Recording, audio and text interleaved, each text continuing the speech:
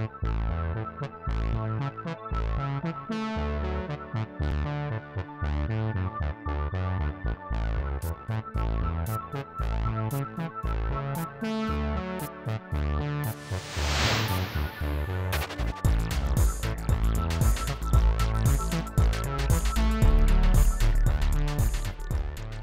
of the greatest challenges to teaching distance science courses is adding hands-on laboratory activities. Lab activities usually are designed to demonstrate concepts, provide students with the opportunity to gather their own data, or to teach lab skills. While lab skills are difficult to teach virtually or even in a lab classroom setting, demonstration and data collection can be performed in a distance learning environment through the creative use of technology.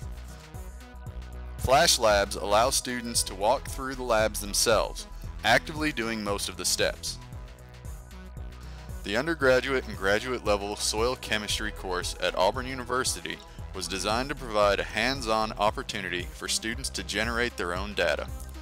The distance version of the course also allows students to perform many of the same tasks and obtain their own numbers from the exercise to be used in calculations and data interpretation. For example, there are many exercises of soil analytical methods, which are used to compare different soils or various treatments, and not designed to record an observation. Students are quizzed between steps to make sure that they are aware of what to do next. All steps are recorded in an electronic lab notebook, so students can go back and see what they have done. Answers to quizzes are recorded and sent to the instructor.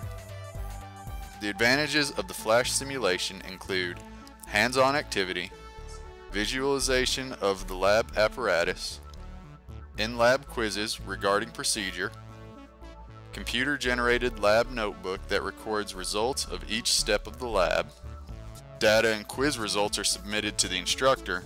Students use data for generation of a traditional lab report.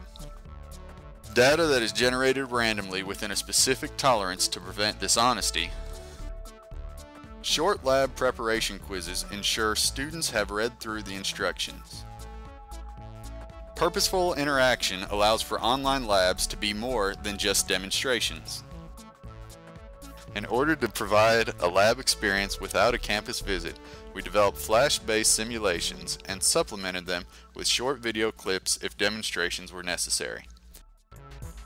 For the soil chemistry lab, there are additional advantages to the virtual lab. Titrations are performed with a pH meter to help guide students to correct endpoints. This can be useful in cases such as colorblind students. The volume of the titrant that is added is displayed on the screen. Many of the brick and mortar labs require shared lab equipment or time-consuming reactions and lab procedures such as filtration, the use of a centrifuge, or shared lab equipment.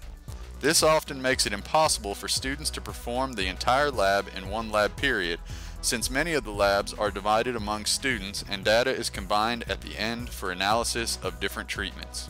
Although physical classes have the advantage of learning more laboratory technique, the trade-off is that many of the experiments must be divided among students to fit into the time constraints of the classroom. The final lab report will involve calculations and interpretations of the data. A student utilizing the virtual lab can perform all the experiments themselves in approximately the same time or less. Understanding the relationships between samples becomes less confusing and students spend more time engaged, rather than waiting for the lab procedures. The distance soil chemistry lab provides nearly the exact same protocol and lab report generation experience as the brick and mortar lab. There are really only two differences. One is the virtual lab experience, which contains shorter, quicker, and often repeated protocols rather than the longer live protocols. The other is the knowledge of the lab equipment gained from actually doing the lab. The question is then posed as to whether those lab skills are essential to the curriculum. For soil chemistry, the lab skills are indeed a perk in the physical classroom setting, but not an essential component. Students can then record their data from the notebook to use in their final lab report that will be submitted electronically. In the brick and mortar settings, the instructor's immediate feedback is limited due to the number of students being taught. Using technology allows for a one-on-one interaction that can provide immediate feedback for some of the common problems faced by students. Labs allow students to make mistakes. Distance versions have the advantage that the student can redo any portion of the lab at any time, while many of the brick and mortar labs are much slower in this regard and much more difficult to repeat in the event of a mistake. Physical labs may also require analysis to be performed by laboratory technicians. As a complete lecture and lab distance course, the soil chemistry class integrates the lab activities directly in sequence with the lecture. The course utilizes Blackboard, PowerPoint, video with voiceover, lab reports, flash presentation, and integrated self-quizzes to solidify learning objectives while still requiring the students to perform the traditional homework and lab reports. Students are requesting on-demand learning.